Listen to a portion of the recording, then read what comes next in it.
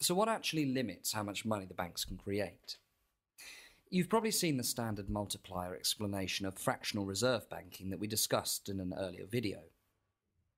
In this model, the banks have to keep a percentage of their customers' money in reserve. The reserve ratio given is usually 10%, which means that for every £100 paid into a bank by customers, the bank must keep £10 in reserve somewhere.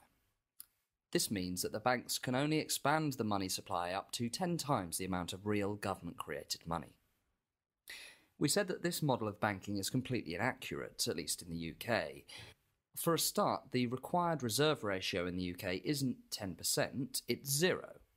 But more fundamentally, the reserve ratio would only actually limit the amount of money that banks can create if the reserve money were actually taken out of circulation and put into a safe deposit box, or an electronic equivalent.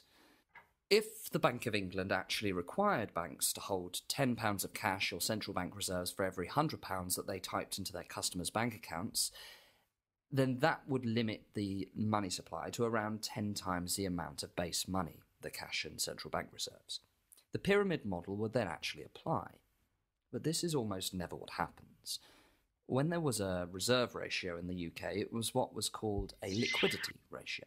A liquidity ratio is deceptively similar to a reserve ratio, but fundamentally different.